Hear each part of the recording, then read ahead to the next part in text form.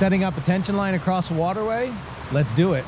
The first thing we're going to need to do is find 2 suitable trees to use as anchors for our tension line.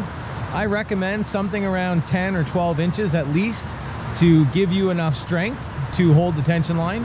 Here we are on the first side of the river. Found myself a spruce tree that's around 1 foot in diameter. This is the first anchor point. There's definitely many ways to set up this first anchor point. I'm going to show you a few of the ways that I like to use. The first method I'll show you is the 8-foot sling. I like it because it's light and easy to carry.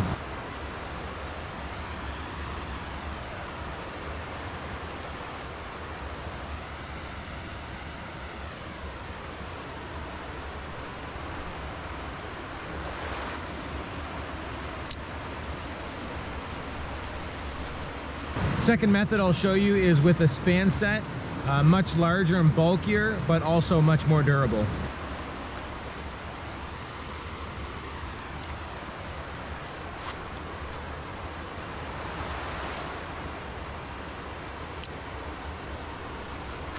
When rigging this, I'm using the basket hitch.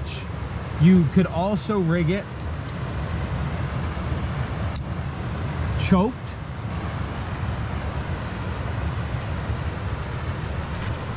As such, choking it is going to lower your strength, but it's also going to stop it from slipping down the tree if that's a concern. It's also important to pay attention to this rigging angle.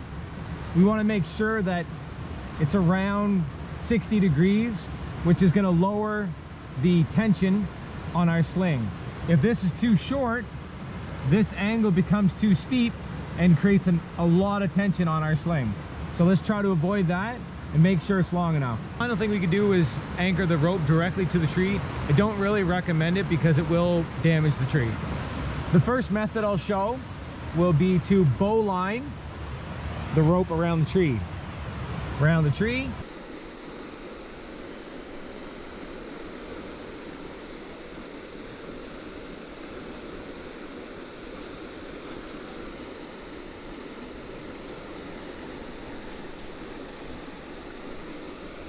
This is nice because regardless of how much tension we put on this, it's going to untie very easily. Next method would be the figure 8 follow through.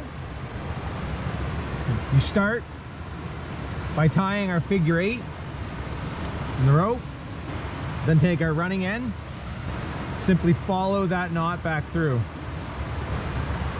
Address the knot when we're done. Very strong knot, but can also be a pain to untie once loaded. Method that I'm going to use today is the large span set. For no particular reason. I just like their durability and strength if I don't have a long way to carry the gear. So again, we want to line our anchor up from our tree to the other side of the river.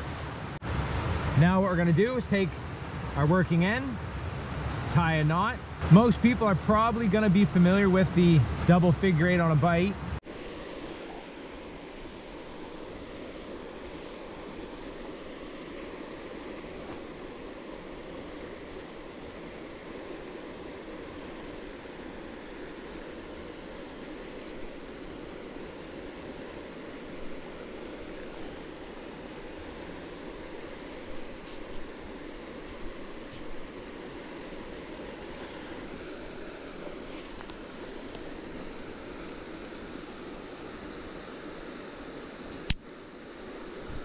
Dress it off, but what I like to use is actually a figure 9, which I find unties a little easier.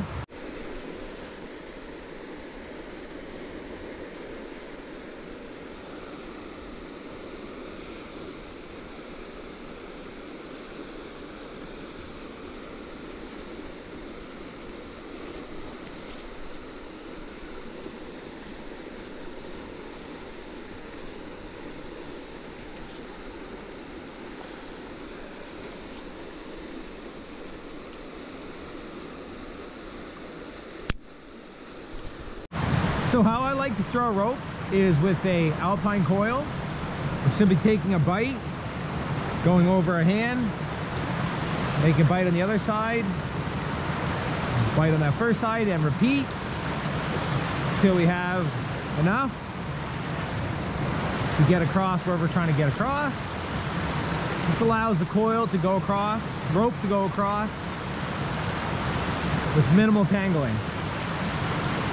Again, alpine coil. Our anchor. Here we are on the other side of the crossing to set up the more complicated end of our tension line. This side I'm going to use sling, double wrap with a basket, a steel carabiner through both slings. Now what we have to add is our progress capture. Basically a device that is going to allow us to pull tension in the line and not lose that tension. In this case, I'm using an ID or an industrial descender. I'll show you some of the other methods that you could use as well. We're going to have our tension line going through our device. Close our device up. That's going to allow us to pull tension on the line.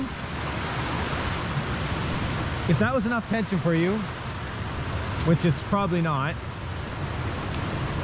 we have to introduce some mechanical advantage to pull tension on this line. So what I'm going to do is set up a 3-to-1 or a Z-drag. And set up our 3-to-1. We'll put a basic on the line to pull. Take our tail, come up through a pulley, hooked onto a carabiner, locked off, push our device out, our basic out. So now we have tension pulling through our device capture. Unlock our device capture and I can pull tension into the line. If I need more, push that out. And pulling that. Lock our device off. Take our pulley and our gear off. The final thing we can do, just in case we lose tension in this line for some reason, tie a figure 8 or a figure 9 or a half hitch with a bite. We'll take our tail and lock our tail in case for some reason we lose tension. We can only lose tension to this knot. So a device that's certainly going to be more common to the rock climbing world would be the guide belay. It works the same way as the ID in that it is auto blocking, and it's going to be a nice cheap progress capture. We're going to lock our guide belay into our anchor, make sure our rope is oriented so the tension is on our little climber.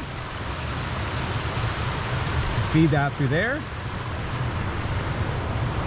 Gonna lock that off the carabiner.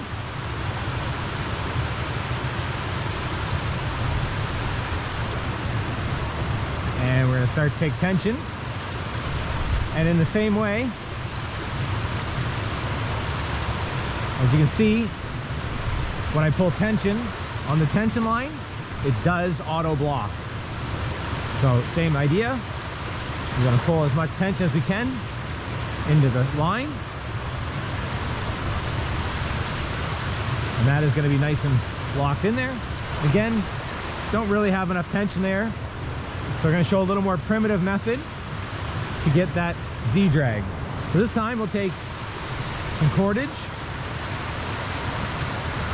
create a prusik.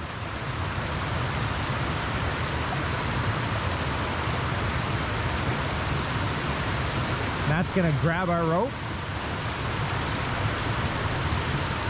We'll take our tail, run it through the carabiner. And that allows us to grab the rope, pulls tension through our auto block, 3-to-1 pulley system. That's a nice tension on that system. Probably close to the same as our ID. Difference here is we have a little bit less mechanical advantage because our rope simply running through our carabiner and losing some friction force there. Again, I'd recommend the same thing with regards to making a little loop. Make sure we can't lose that progress. If something did happen to our system,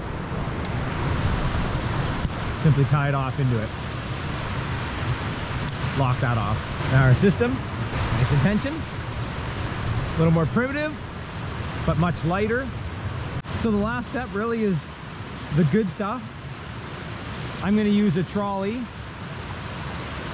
on my tension line, locked in. To attach myself to this, I'm going to take my sling, 120 centimeter sling, triple it up as such, lock into that carabiner, lock it off to myself, lock into my trolley,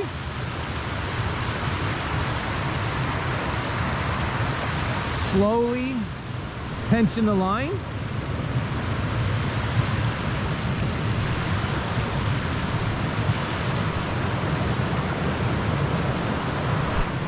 Want to keep our hands behind the direction that we're traveling.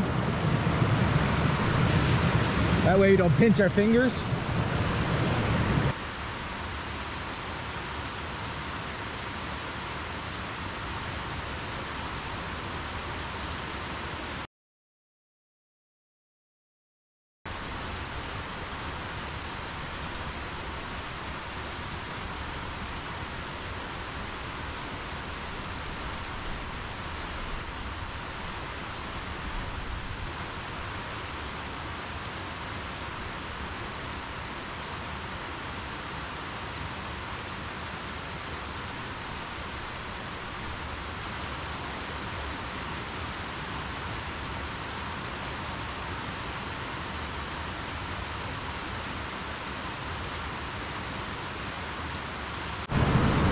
So I think a few reasons that somebody might want to set up a tension line. First would be a zip line, because, you know, they're fun, they're zip lines. Second would be in case they want to get out in the middle of a river to get some shots for photography.